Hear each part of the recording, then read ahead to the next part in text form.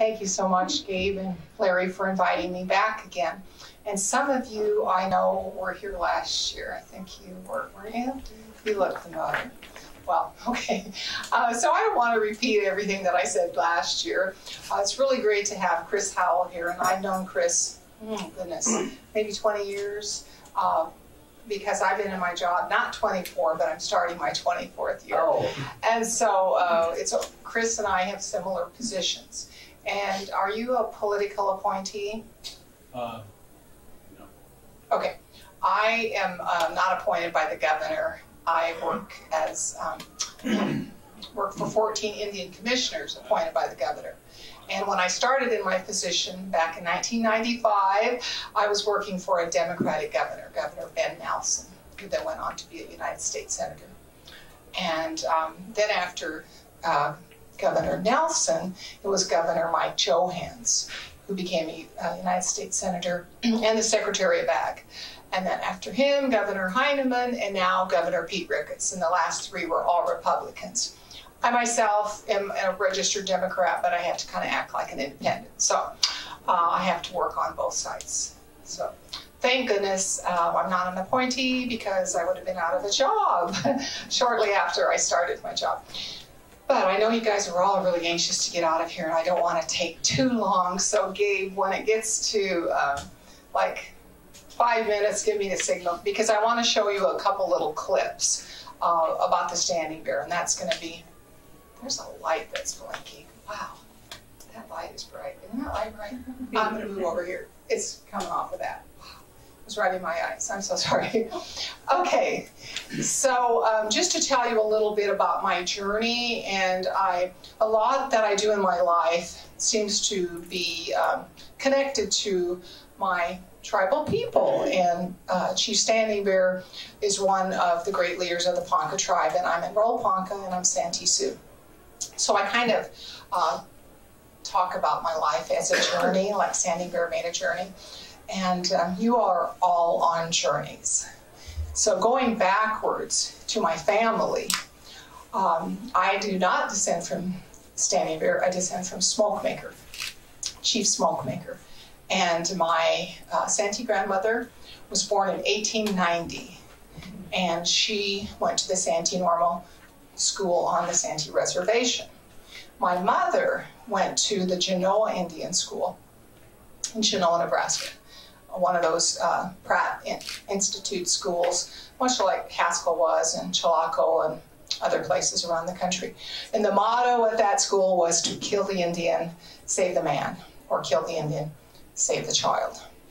My mother went back home to the reservation. She had 8 siblings. 2 went with her to the school, 2 of her sisters. She became a tribal councilwoman when white women weren't doing such things. And then my grandfather, my Ponca grandfather, he was the last chief of the 2nd rank of the Ponca tribe, and he was born in 1878. The trial of Standing Bear was in 1879, and my grandfather did not go with his mother down on the trail. They were hid out by some Sioux people up around the reservation along the Niobrara. So Standing Bear's trial was in 1879 in Omaha, and then he eventually returned, and my grandfather and his brother and my grandmother had allotments per the allotment era in the Dawes Act, and they were right up the river from Standing Bear. So I have this little map in my dining room, and down at the bottom of the river is Standing Bear's allotment, and then my grandfather and his brother and my grandmother, and her name was Migashale. So my grandfather was 30 when Standing Bear died in 1908, to sort of put this into context from a time frame. So my mother and my grandmother moved to Norfolk, Nebraska. And they decided the reservation was extreme poverty. There were a lot of tragedies that I'm sure many of you can relate to, a lot of alcohol abuse and violence, etc. So at the boarding school, my mother learned how to be a cook, and she made fabulous bakery, pastries, etc. And so my grandmother and her, with my eldest 3 siblings, ventured to Norfolk, and that's where I was born, 1st generation off reservation. And there was no one in Norfolk that would rent to Indian people except a black man named Henry Jones, and he was like a slum landlord. So he had a salvage junkyard, which is a very lucrative business to be in. And he had shacks, these little shacks. And so until I was 10 years old, I lived in a 3-room house with my 10 brothers and sisters. There were 13 of us. My Santee grandmother, she was a little tiny lady who I loved dearly. She lived to be 86 years old. And she and I and my little sister slept in a twin rollaway bed in the kitchen. And every day we would get up and put the rollaway bed away, and I would go to school. I didn't know that I was poor, and I lived in a junkyard. So I always tell people, I'm a junkyard dog, and I'm not a res girl, but I'm a pretty tough girl because I grew up in a junkyard. So our landlord, our black landlord, and his sons were kind of brutal and would throw rocks at us. It was a very dangerous place to live. There were shootings and some people were murdered in my neighborhood. So I grew up with a lot of violence in our neighborhood. So moving forward then, just to kind of tell you where I came from. I was the first and only of my 10 siblings to go to college. And in high school, I was in debate and forensics. And I think that was somewhat of a innate gift that came to me from my family as tribal leaders. My mother was very shy. She didn't talk a lot about what went on at the boarding school, but my Santee grandmother, she was just pretty amazing, and she stayed home and took care of us when we were children, and my mother worked at a cafe until a week before she died. And when I went to college, my mother died when I first started college. I was 19, and she worked until a week before she died, baking cinnamon rolls in this little cafe in Norfolk, Nebraska. So that was kind of a hard thing, but I stayed in college, and I got my associate's degree, and then I didn't continue on. I got married and had 2 children, and then as life goes, that didn't work out, and I realized that to take care of my 2 daughters, I was going to have to find a way to provide for us. So I started going back to college before I got divorced in Ohio, where I lived. And that was so empowering for me, and I was really lucky. You talked about working in a store. When I lived in Norfolk, I worked in a clothing store, and it was a men's clothing store, Richard's Men Clothing Store, and it was a Jewish man that owned it, Richard Sleever. And I would have to put shirts on mannequins, and he taught me how to do that flawlessly with 100 pins. And if I didn't get it right, he would take out all the pins. So that is really good training, because in life, wherever you go, you're going to have a boss, and you have to work with people. And what he taught me was the customer is always right. And so even in my work today, I always try to treat people like I'd like to be treated, and always try to look for solutions and be part of the solution and not the problem.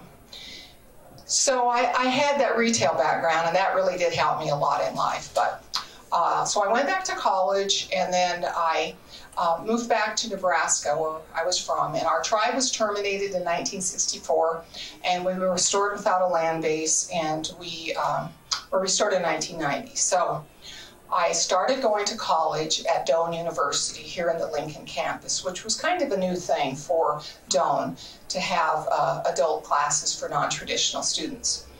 And I worked for the tribe, the Ponca Tribe. And first I started out as a secretary, and I opened up the little office over on Pioneer Boulevard.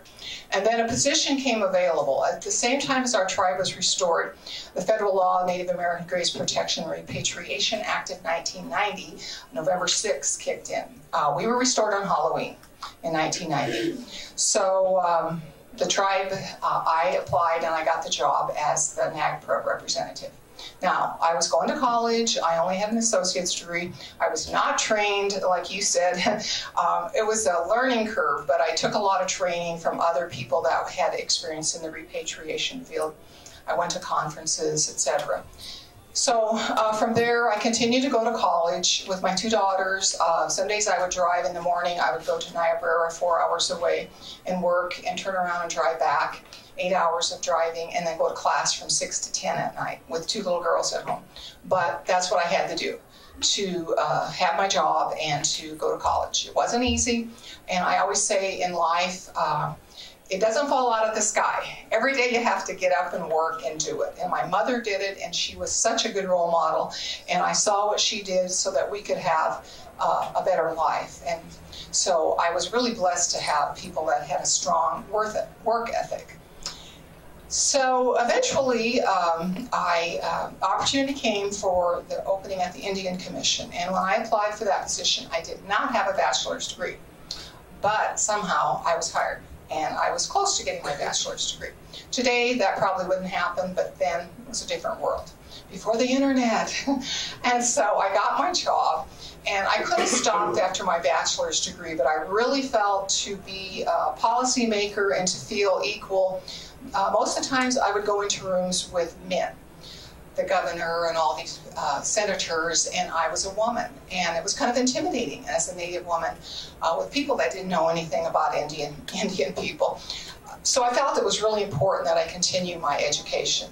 And so I went on and got my master's degree from Doane University here at the Lincoln campus. And so Doane, I've got a story thread here that I'm going to introduce you to. Sometimes in life, like Gabe said, he met me and he didn't quite tell you all the details, and I'm going to add a little bit of those details. I recruited Gabe to work at a camp, one of our camps. He was a counselor. And then I said, Gabe, you got to talk to Larry over here, Dr. Roulette. And so Gabe was a philosophy student, and Larry was so impressed, and Gabe became a part of that program and continued on, and now is the director of the camp and got his PhD. So that was pretty amazing. So, okay, so I'm still at the Indian Commission. I have my master's degree, and let's see, 7 years ago I was appointed to the Doane Board of Trustees as the first Native person, the college that I went to. So the majority of the trustees are elderly white males. There's some women, but I'm the only Native person. A couple African Americans, no Hispanics. I became friends with this gentleman. His name was Don Miller Campbell, and he grew up here in Nebraska. He went to Doane for a couple years, and then he got his bachelor's degree at the University of Nebraska. His family owned a clothing store that you kids are all too young to ever remember, but Miller and Payne clothing store is a retail store. And you can still buy the cinnamon rolls. So the family was a very successful family. He then went to Stanford, got his MBA, and became a millionaire. But he didn't know anything about Indians until he met me. So I was an adjunct professor at the University of Nebraska, as well as the director of the Indian Commission. And I taught a class called Native Daughters. So I would give him these magazines and tell him all about what I did. And he was really moved by what I did. And so sometimes in life, you're at the right place at the right time. And it's because you get up and you go to work and you do the hard work day in and day out. But all of you, I commend all of you for being here, because you took a risk and you did something out of your comfort zone. You are here, and it's more than half the battle in life is being present, being engaged, because then that's when you have opportunities. So it was about 4 or 5 years ago that I got this email from my friend Don Miller Campbell. He was in Santa Fe, New Mexico, and he was seeing all these beautiful bronze sculptures. And he sent me this email at Thanksgiving. I remember just vividly where I was when I opened up my phone and saw this, and he said, Judy, what would you think about me donating money to have a bronze sculpture of Ponca Chief Standing Bear in Nebraska? That was quite a Thanksgiving gift, and I said yes. That would be lovely. So we did that, and that was in 2017. And then the Ponca Tribe, at the time we negotiated that, the tribe asked if they could have, to be supportive, if they could have a bronze as well up at the Niobrara. So they got theirs for $50,000 less than the one here. And that was dedicated in 2018. So moving along then, one day, as life goes, the legislature was in session, and I was sitting down reading the newspaper, and my staff was out of the office, and I saw an article that Senator Burt Carr had introduced a bill to change out one of our bronze sculptures in Statuary Hall, the Morton statue, to Willa Cather. And our state had just had their 150th celebration, and the top two most famous people were Willa Cather and Standing Bear. So I said, oh my goodness, I was thinking about doing this, but I wasn't quite ready because we were still celebrating the Standing Bear in 2017. So that kind of pushed the envelope, and I hurriedly had to think. And so I put my critical thinking skills to work that I learned at Doane University and all those relationships that I built.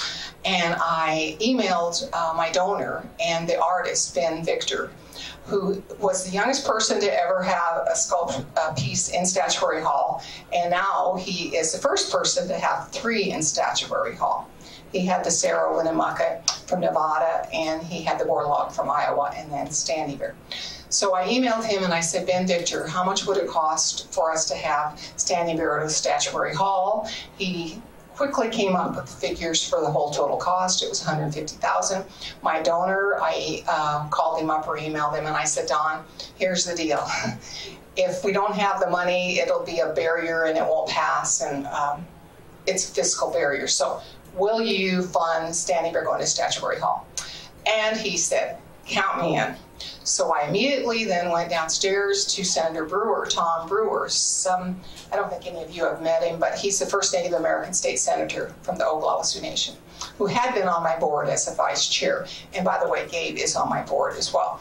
So I had a relationship. Again, life is about building relationships. The friendships you make here and the professionals you meet could have a huge impact on your life going forward. So Senator Brewer said, well, we'll have to talk to Senator Burr Carr. Well, Burr Carr was a Democrat. We are unicameral with 49 senators, the majority Republican. Our governor was a Republican.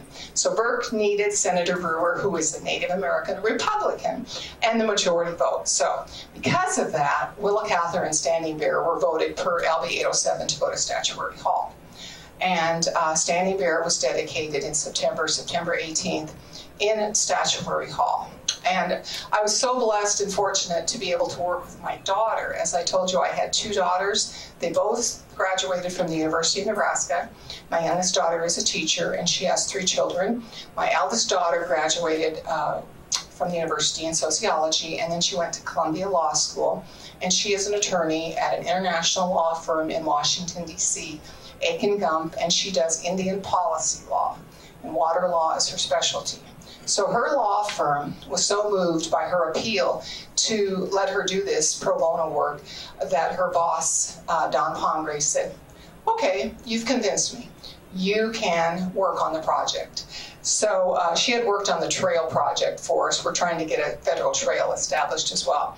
So through all of her efforts working with the AOC of the U.S. Capitol, I mean, it was beyond her 60 hours of pro bono work that she does a year. We were able to do that. And so it was just really rewarding for me to think back to my family and my mother and growing up in a junkyard, that here we are in Washington, D.C. at the dedication with Speaker Pelosi, you know, being the, and Chris Howell was at that event, so he can attest to, it was quite amazing, standing room only. One of the council from the Omaha tribe was there.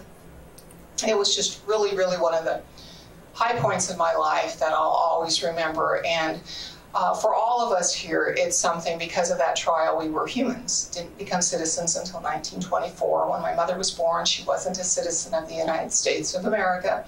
But nonetheless, that's kind of some of the great work that I've been able to do. But I always remind people, we're going to see a video here in a minute about that, that even though this happened, there's still more work to do. You can't just have bricks and mortar and a bronze sculpture without thinking about all of us here today. And so the legacy of Standing Bear needs to be a living legacy that I am committed to. And LB 154 was a bill that we had passed this last year. When we closed Whiteclay down through a previous bill, I lobbied the 2 senators, Senator Brewer and Senator Patty Pansy Brooks, to introduce a bill, LB 154, for the protection of missing and murdered Indigenous women. So I'm tasked with working with the State Patrol this year to give the report to the legislature. And those are the kind of actions that will make Standing Bear's journey meaningful, because even though we weren't humans till then, we still have been treated inhumanely today. The Indian mascot, I tried to well, we're still in consideration about getting rid of the mascots in Nebraska, but that's something that isn't going so well. So that's another battle that we have. So the work goes on, and I know you guys need to get going. So what I wanted to close up with was 2 snippets of the actual ceremony. And you can see the first one is by Congressman Jeff Fortenberry, who's been really supportive. He introduced the bill for the trail, which has passed 3 times on the House side. And I was very fortunate to testify last spring before the Natural Resources Committee with Congresswoman Deb Haaland oversees that committee.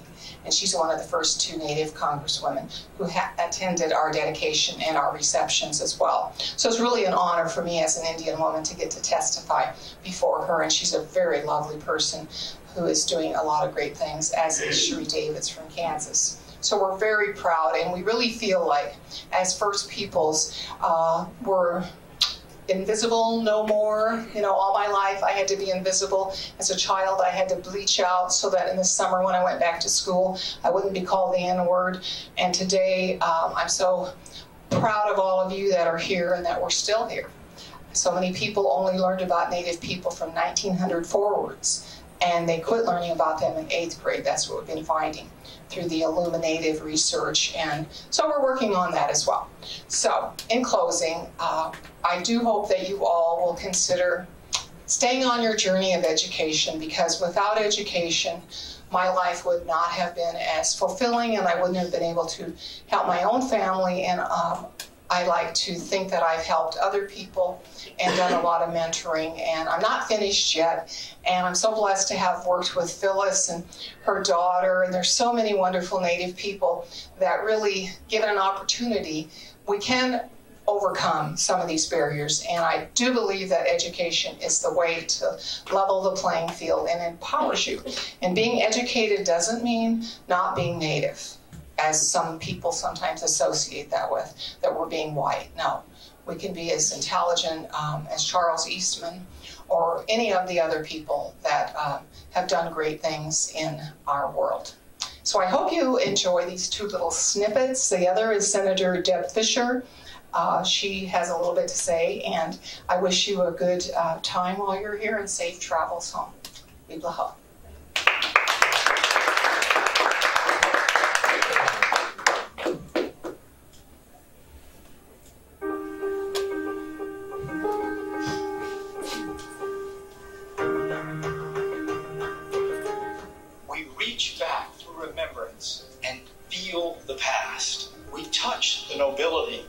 Person's life, and we connect to the universal meaning of that person's sacrifice. Chief Standing Bear didn't seek to be a civil rights leader. He simply wanted to bury his dead son on their ancestral homeland. And in doing so, he called forth the essence of human dignity. And he changed the course of history in that transcendent moment when he raised his hand and said, "I am a man. God made us both." Yes, he did, great Ponca Chief. Welcome to the United States Capitol. It's the wonderful Jennifer Lawrence!